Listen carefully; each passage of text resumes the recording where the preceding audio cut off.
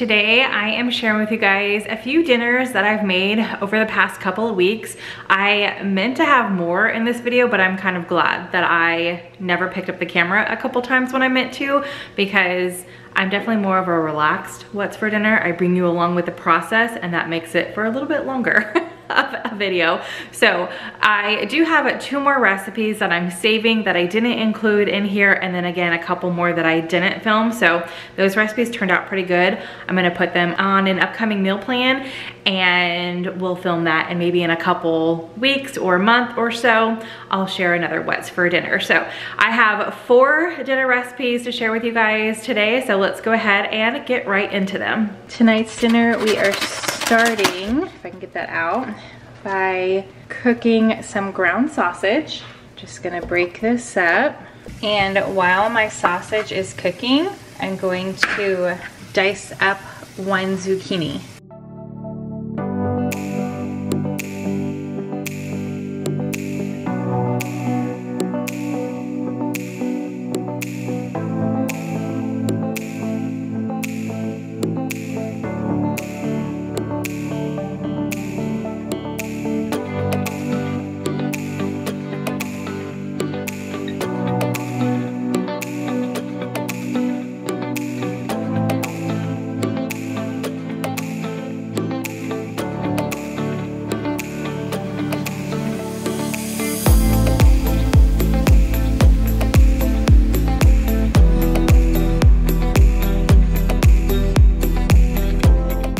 My sausage is almost done, so for the last couple minutes of cooking, I'm gonna add my zucchini.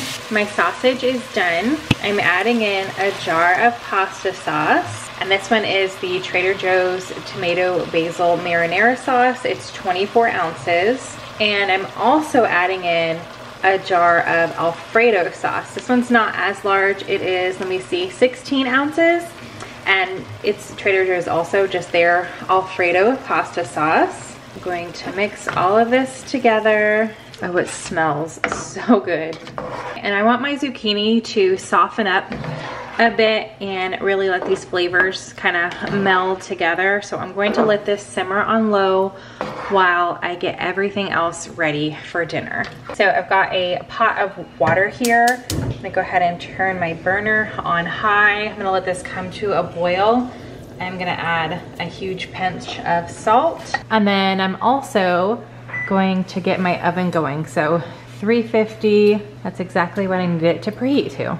Oven just beeped and water is almost boiling. So it's time to get everything ready. So in the oven, we're gonna be cooking up these garlic and cheese breadsticks from Trader Joe's. They are so delicious. I totally just broke that one pulling it out of the package, but it's just 350 for about 4 minutes, which is about as long as the ravioli takes. So I always try to get them in at the same time. And actually, I probably should have gotten a bigger pan. We're just gonna make this one work. Kind of stick them on the side here, and we'll be good to go. So we'll get those breadsticks in as soon as we get our ravioli. So I've got the Trader Joe's 4 cheese ravioli.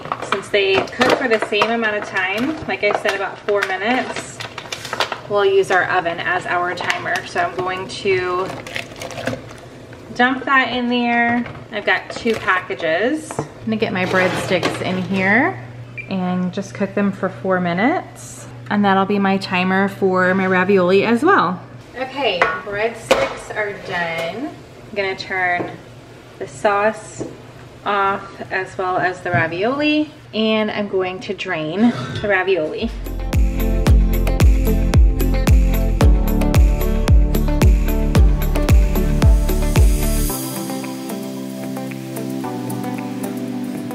Okay, dinner is ready, easy peasy tonight. I'm not gonna make a salad or anything like that, just quick and easy. So we've got our cheese ravioli, our garlic and cheese breadsticks, and then our sauce that we kind of jazzed up. So we mixed the Alfredo and the marinara together, added some sausage, some ground sausage, as well as zucchini.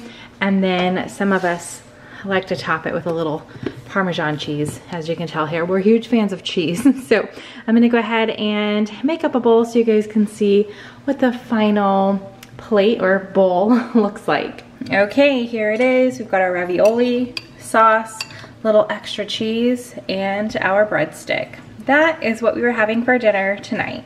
Back with another dinner, and tonight I'm making crock pot red beans and rice. Although the rice isn't going in the crock pot, so we're really just making beans and sausage. I've got 3 cans of dark red kidney beans in here. I did drain them. The cans are about 15 ounces each. I'm also adding in some sausage, maybe about half a pound. I got this sausage at a Home and Garden show, and it doesn't really have measurements like ounces or how many pounds or net weight, nothing on it, but really just add however much you want. And this is like a beef kielbasa, but really you can do any kind andouille if you like more of a spicy flavor, but we're just working with what we already had in the freezer. Going in next is 3 ribs of celery that I diced up, then 1 green bell pepper, also diced,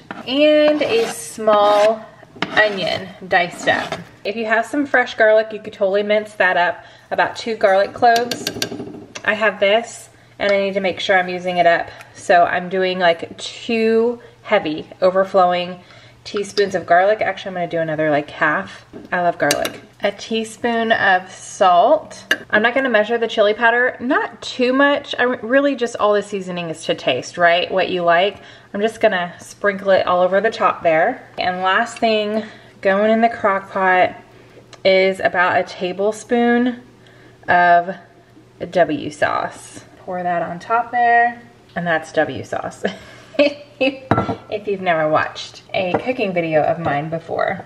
Okay, so I'm gonna stir all of this up, get all of those seasonings covering all the other ingredients, getting my lid on, and I have it set to high and for 4 hours. Once it's been about 3.5 hours, I'm gonna get back in this kitchen and we're going to get everything else prepped that we're also having with dinner tonight. We still have about an hour before my crock pot time is done, but I'm gonna go ahead and start getting everything else ready. That way it's already about the same time. So I picked up this cornbread mix from Trader Joe's. I've never tried their cornbread, so we're gonna go ahead and give that a try.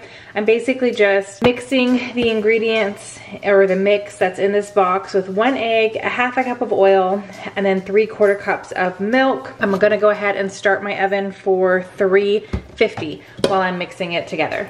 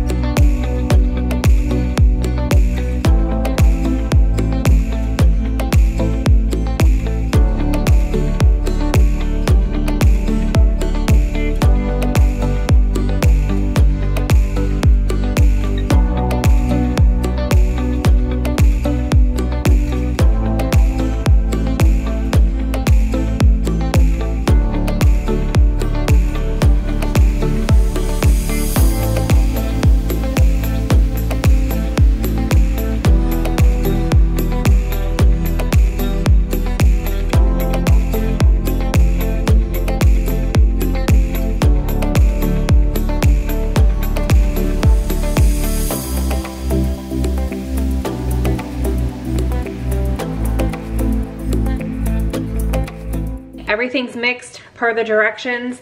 It never beat like the liquid stuff first, but that's what the directions said. It was the oil, the milk, the egg, beat that, and then add the dry mix in. And my fingers are a little icky because I was trying to, and they're clean. Oh, see, that one's coming apart, but there's like so many clumps in here. The directions said to just mix it until it was moistened. So that's all I did. And then I started trying to get out some clumps that I saw, but it was just creating more clumps. So I stopped. And hopefully honestly, it's fine. But my oven is preheated to 350 and these need to bake for 40 minutes. While that cornbread is in the oven, I'm gonna go ahead and prep the salad. So typically when I make a salad, the bulk of it, like the salad itself, is very basic. I just use either a salad mix. I'm using romaine. I bought this in like a 6-pack from Sam's Club. And then my kids like it to be bite-sized. So I just did like 3 or 4. I wasn't even counting. But like they just like it completely bite-sized. So I just chop it up as small as I can. All of these were rinsed already because we've been having sandwiches the last few days. And then I'm also going to chop up a cucumber and a tomato, or not just a tomato, but some cherry tomatoes to go in here. And then everybody jazzes it up with different kinds of like add-ins and sides and stuff that we have. So you guys will see that. If you've seen a video of mine already, like a what's for dinner, you already know what all I pull out or put out with it. But if you're new, you'll see all the extras that everybody can add in. But as far as like the salad itself, our like just easy go-to is cucumber, tomato, and whatever, you know, lettuce, romaine lettuce, salad mix I happen to pick up to go with it.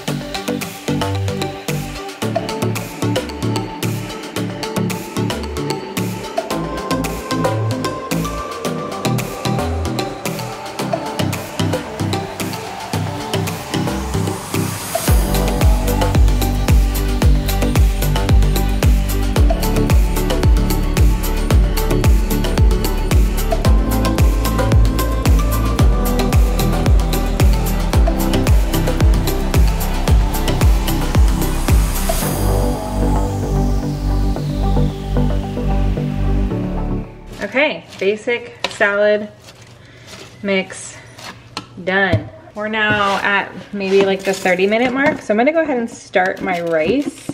I did rinse it, so it's gonna be a bigger pain to get it out of here. It's all wet. But I do like to use my Instant Pot for rice. So I do have 2 cups. Sorry you guys can't see in there. I don't have you propped on anything. 2 cups of rice in there. And then I'm going to add in, this is a 2-cup measuring cup. So I've got 2 cups and then another 3/4 cup of water. I've got my lid closed, knob, sealing, not venting. And then mine has a rice button. If yours doesn't, it's just low pressure for 12 minutes and that's it. It is gonna take maybe 10 to come up to pressure. So now it's coming up to pressure. Once it reaches that pressure, it will start the 12-minute countdown. Typically, it's close to about 20 minutes for rice. Okay, you guys, dinner is ready. Our little buffet line is over here tonight. So we've got our red beans and sausage mixture. I just turned everything off, so it's still bubbling and nice and hot. Our rice. I did pull out soy sauce because 2 of the kids are most likely going to put soy sauce on their rice. They're not gonna mix it or have the red beans and rice on top of it. They're gonna have it on the side. Cornbread. Okay, you guys, this cornbread is super flaky. Like here's my plate right here. I wanted to show you guys the cornbread. So I actually like my cornbread on the side. I know a lot of people like to mix it in with their beans, but I just like to put some butter on it. I still need to do that, but it's like falling apart, super, super flaky. So it would actually be really good if you liked it mixed into that. But we've got our cornbread and butter, and then here's all the salad fixing. So we've got our basic salad mix here that I whipped up. I pulled out some shredded cheese, bacon pieces. These are our like 2 go-to salad dressings. So we have ranch and then the Italian the Olive Garden Italian dressing, sunflower seeds, and croutons. And on mine, I just put sunflower seeds and the Italian dressing. But this is what we are having for dinner tonight. Dang, Mark heard me turn the camera on. I was trying to catch him singing, you guys. He's singing, getting ready to cook dinner. He's prepping himself, I guess. So dinner tonight, super easy. Mark is home, so that makes it even easier because I only have to do half of it and he does the other half. So what he's going to do is cook up these bags of vegetable fried rice. They are from Trader Joe's, super easy. Just heat them up on the skillet, maybe add a little soy sauce, salt and pepper. I'll pull that out. And then I've had this in my freezer forever. The all natural shaved beef steak, also from Trader Joe's. And I'm gonna have him cook this up with some teriyaki sauce, and we will have that as like our protein. Probably add it into the vegetable fried rice after it's done and just let it all cook together, or I don't know yet. We'll see. Or just keep it on the side so everybody can kind of do their own thing. So while he's doing that, I'm actually going to make a ramen salad to have on the side. That's what you guys are gonna see, like the portion of that. You guys will just see this already done since Mark and I are tag teaming it tonight. Okay, you guys, I have no butter in my butter dish. You're welcome. So, I wasn't gonna call you out. So, I had to pull some from the fridge. I'm doing about 4, that's actually probably like 3 tablespoons, not measuring. Just getting that in there. I'm gonna let this melt. So I've got a bag of slivered almonds. I'm just pouring the whole thing in there. I've got my heat on medium high. And then I took a bag of ramen and I just crunched it up all like that. Make sure you take the little seasoning packet out. And I'm tossing that in there. And I'm just gonna let this cook until the ramen and the almonds are slightly browned. Nice and toasty with that butter. Okay, I just turned the heat off. It's getting a little brown there. And we're actually going to move out of the way because Mark's over there. See, he's working on the rest of dinner. So we're gonna go to another counter. That way he's got more space to move around. Bye. Bye. So I've got 2 layers of paper towels here, and I'm just gonna let these drain while I move on to the rest of my salad prep. I'm so excited. I haven't made this salad in a long time. The kids probably don't even remember it, but they have been loving the ramen the last year or 2. I know it's been longer than a year or 2 since I've made it. That I think they'll be interested in trying it, knowing that it has ramen in it. So I should have spread that out a little better, but I'm just gonna let it drain on my paper towels here. Starting to get my salad together. I cut up some romaine lettuce. A spring mix would be really good in this. I do have a little bit of spring mix down here, but as I was going through the package that I bought, half of it was like slimy and gross. So I pulled out what I could and then just had to toss the rest. Glad that I picked up the extra romaine lettuce for the week. So I just cut up about 2.5 of those romaine hearts. Got it in a bowl. Adding a cucumber. Next up is some green onion. I just diced up an entire bunch. I think it was a smaller bunch. I think about 6 maybe. Little green onions in there. Got some tomatoes in there. I have them, and now I have this huge bag of pine nuts. I'm not adding the entire bag. This is just kind of however many you want. So I'm just gonna go over the top a couple times, sprinkle those in there. Probably actually ended up being about half of the bag. And same thing with some dried cranberries. Don't really measure, just however many you want. I'm gonna do less cranberries than pine nuts. You better get your fingers off my ramen. Everybody hears you crunching on them. What are you doing, sampling? I like to eat when I cook. I love cranberries. Okay, I did drain this large can of mandarin oranges. I'm gonna plop that in there and add my ramen and almonds. Okay, there's the salad.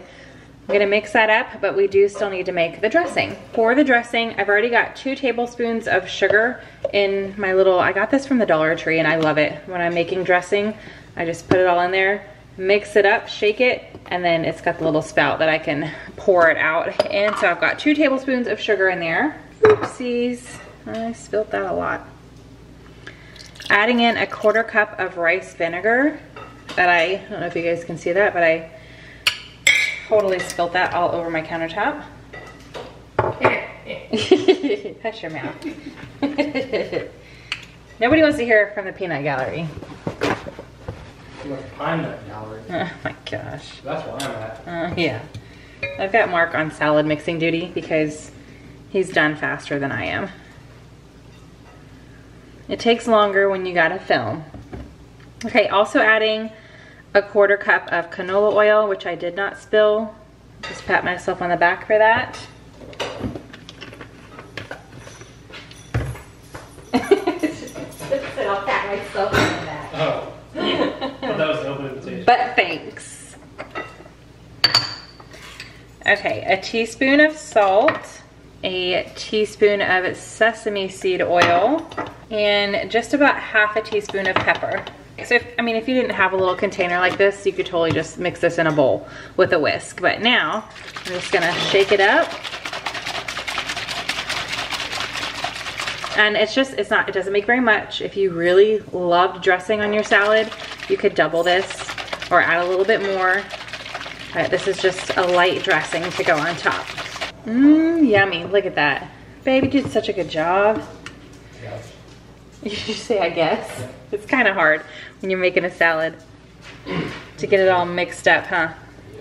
Okay, so I'm just gonna take the dressing and just drizzle it. This is something that you do have to eat because the dressing is going to wilt everything, but this is so yummy. We'll definitely be eating this up, and then I'm just gonna lightly mix it up, and there you have it. Super delicious ramen salad.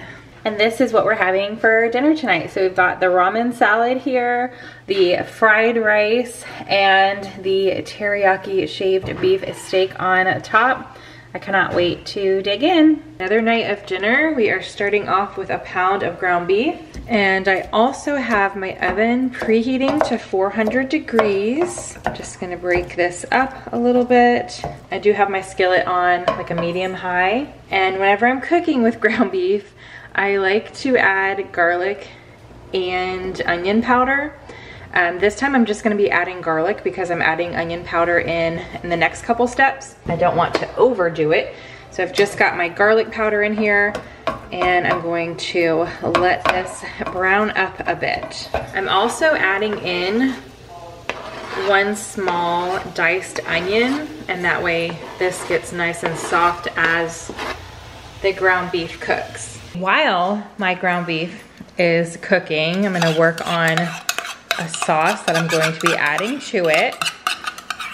And if you guys might be able to have some kind of an idea of what I'm making with these ingredients, but I'm starting off with adding 1 cup of ketchup to my bowl. Then we've got a teaspoon of W sauce, 2 teaspoons of onion powder, and a 1/4 cup of brown sugar. Gonna mix these all together. Ground beef is almost done, as well as the oven. It is almost done. I might need to grab, here we go. Once it gets to the end of this, it has to kind of be at an angle to spray it out. Okay, so I'm just greasing my baking sheet here, and I've got this Pillsbury pizza crust. So I'm gonna open this up. If you guys are ever like scared, this is how, I don't know how long I've been doing this, but I know a lot of people like push or use a spoon and it pops and it scares them. What I do is I use my counter. You just hit it a couple times and it pops right open. No scaring needed. And actually, I wonder if I need my bigger pan. Let me see here. So I was hoping to just make a small one. Oh yeah, okay.